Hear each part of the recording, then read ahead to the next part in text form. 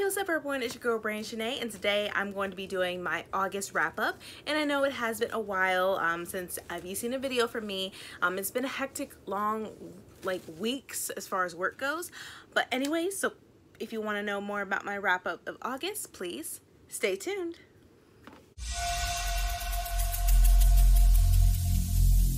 Every single day, I'm gonna make something great.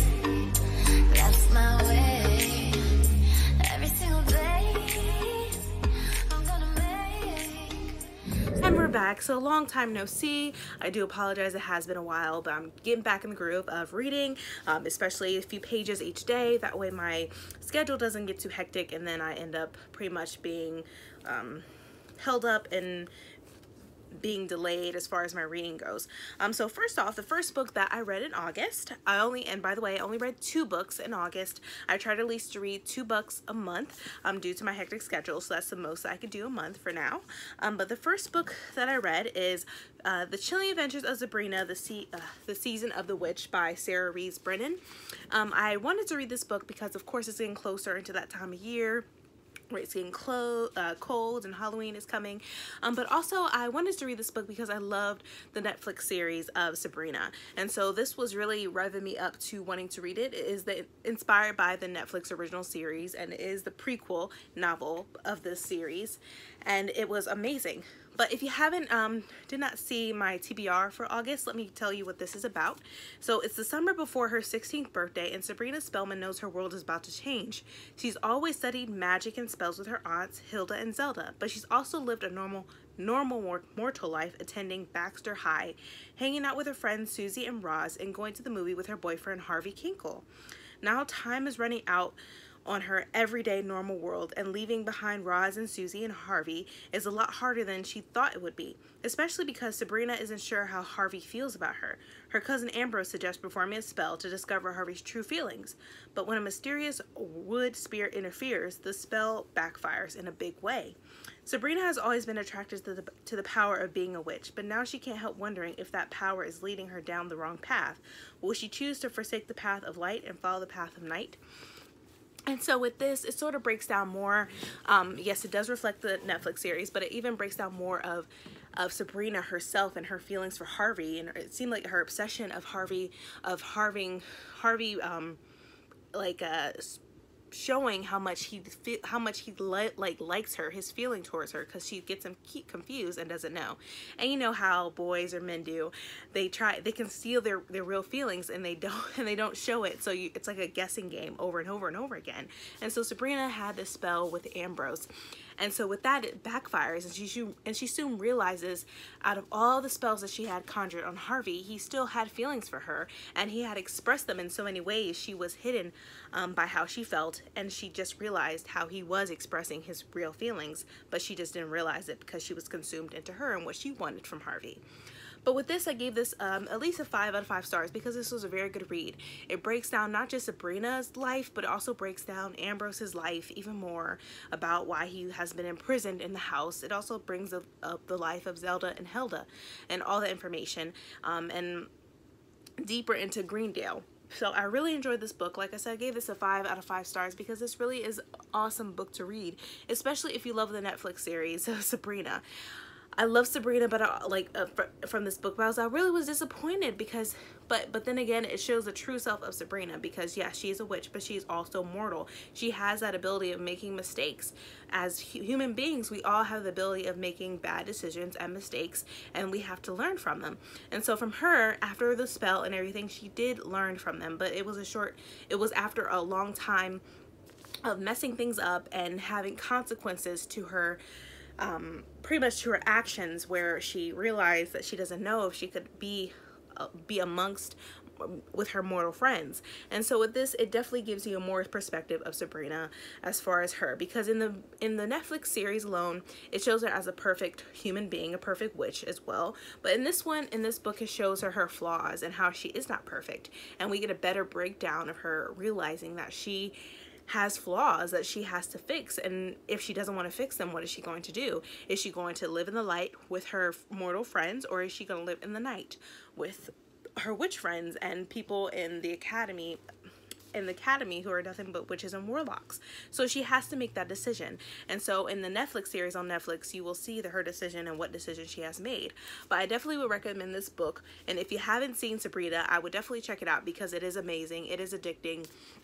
I literally binge watched the first and second season, and I cannot wait to watch the third. But I definitely would keep an eye out for the third season. I don't know when that comes out. I think it comes out maybe next year in January, February. But yeah, but this was a great read, and once again, I gave this a 5 out of 5 stars. So, Sabrina, y'all. But I just love this book.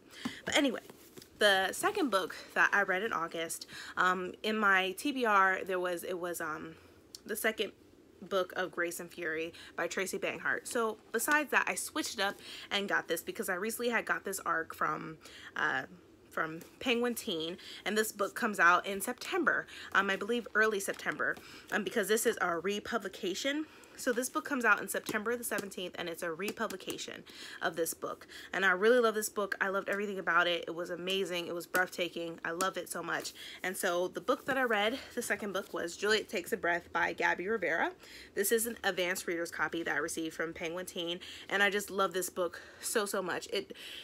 It brought a lot of light to that. But anyway, so I gave this a 5 out of 5 stars because I love this. This is real stuff that I really loved. The only thing that I didn't like was that it says that the age group is 14 up, grades 9 through 9 and up. But technically, I think this is more for, like, maybe for college, maybe teens a little bit older, because it does have some instances about weed and a whole bunch of other things that I'm sure teachers probably won't agree with in this book. But other than that, I love this read, and I loved everything about the main character, Juliet, who she breaks out saying that she is, she's a lesbian.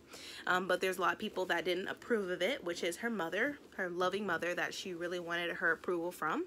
But anyway, it starts out with her in college, and she loves everything about feminism and everything like that. So she reads a book called Raging Flower by Harlow Prisbane, and she wrote a letter to her. And so, as you know, after that letter, she became an intern with Harlow for Harlow Prisbane in Portland, Oregon. And so with that, she travels there, and she noticed that in Portland, it's very different than the Bronx, where Julia is from, and everything like that. And with Harlow, she breaks about her spirituality, her sexuality, her feminism, and what have you. But the thing is that Harlow is white and Juliet is Latina. And so with that, it comes a lot of contradictions with Harlow because she wants to know more about feminism, how women need to stick together. But then she offends Juliet by saying that, yes, I brought this person out of the hood and take care of her, and she's been part of my intern, da da da da. But then you realize that was racist on how she said that in her reading, which she had a reading done in a bookshop, Powell's bookshop in Portland. And so she was very offended, and she really admired Harlow, but then she realized that Harlow isn't perfect. And in that moment of her, when she was trying to find her sexuality and everything, she thought that she would find herself through Harlow, but that was never the case. Juliet had to go through many things with Harlow. She had to speak to her family and experience other social communities as well, as far as the LGBTQ community.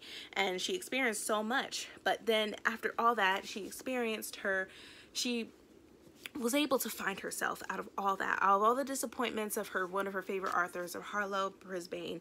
She found her sexuality. She did not quite know who she was yet, but she was willing to figure it out and pretty much speak for herself and speak up to her experiences, her situations. And she just had her girlfriend had broken up with her for another girl, and she was also sad. But then she also was having a relationship with another girl named Kira, who she really loved. They didn't put a name on it. They loved each other. They didn't think of themselves as girlfriend or whatever, what have you. They just didn't have it as any type of status for themselves, which Juliet actually didn't mind them not having a status after going through a terrible breakup with her significant other, who also was interning in Washington, D.C. But anywho, this book was breathtaking. I love this so much. I loved everything about Juliet, because even though it's about exploring your sexuality and feminism, in life in general, you have to find yourself. You have to know, like, life is nothing but finding yourself. Like going to school, you wanted to find out what what you want to do in life. And with life, you have to explore, you have to take risks, you have to be willing to do things out of the box in order to pretty much know what you want to do. And with Juliet, she still was trying to figure herself out at the very end, but she felt very confident. And like in the last part of the book, I'll just read this to you because it was very inspiring and I just loved it. But she said, she wrote a note to herself, and it says, "Dear Juliet, repeat after me. You are a bruja. You are a warrior. You are a feminist. You are a beautiful brown babe. Surround yourself with other beautiful brown and black and indigenous and Morena and Chicana, Native, Indian, mixed race, Asian, Gringa, Boricua babes. Let them uplift you. Rage against the motherfucking machine. Question everything anyone ever says to you or forces down your throat or makes you write 100 times on the blackboard. Question every man that opens his mouth and spews out a law over your body and spirit. Question every single thing until you find the answer in a daydream.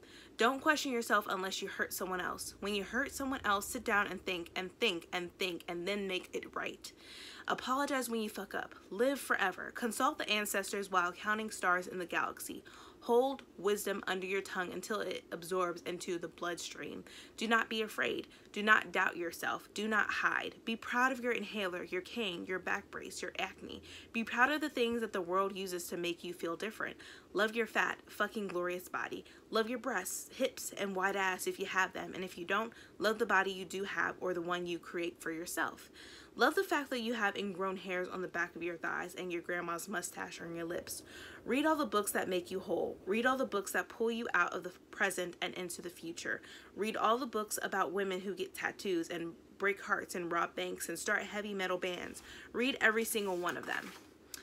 Kiss everyone. Ask first. Always ask first and then kiss the way stars burn in the sky. Trust your lungs. Trust the universe. Trust your damn self. Love hard, deep without restraint or doubt. Love everything that brushes past your skin and lives inside your soul. Love yourself. In La Virgin's name and in the name of Selena Adiosa. So even with that note alone that Juliet had written to herself, it's inspiring. It makes you realize that, yes, I am thick, I have thighs, but I love myself. And that's also about life, loving yourself. Even if you create a new stuff, like even if you get plastic surgery or whatever, you still have to love yourself at the end of the day, regardless of what people think of you. And I think that's what people forget about themselves. And this is also a book that I would recommend people to read because it just gives you an uplifting of yourself, of realizing that you are good for who you are. You don't have to change for anybody. Love yourself, love who you are, keep pushing, keep striving to reach your goals of whatever goal that you do have. But anyway, this book was amazing. If I had to give it more than 5 stars out of 5, I'll give it 1,000 or 10,000, whatever, billions. This book is amazing. I love it. I really recommend people getting it. Like I said, this is a republication, which it comes out September the 17th of this year. I know some people already have this book previously before, but this is, like I said, a republication. I would definitely check this book out. This is amazing. I loved it so much. I would definitely, this will be another reread for me because I really love this book so much. But anyways, this is another great book that I really recommend that does come out in September. But Juliet Takes a Breath is definitely a 5 out of 5 stars, which it can inspire anyone, regardless of your race, your sexuality, whoever you may be. This is a book for everyone, not just a specific group of people. But anyways, this is the other book that I read in August. So I read Sabrina, The Season of the Witch, which was an awesome book. And then I read Juliet Takes a Breath. Both of these books are 5 out of 5 stars. I really recommend these books and they are amazing. So I definitely would check these out. Like this is already out, but once this comes out, I definitely recommend you reading this because this is inspiring. It's amazing. It's obviously an amazing, breathtaking book. So definitely check out for this when it comes out. But anyway, that is it, you guys. That is my wrap up for August. If you enjoyed this video, please give me a thumbs up. Also hit the subscribe button and that bell to be notified when I upload more videos in the future. But thank you so much for watching, guys, and for my new viewers. And if you have anything or concerns about this book, or if you have something deep that you want to discuss, just leave it in the description below and we can have a whole conversation. But thank you so much for watching, you guys. See ya.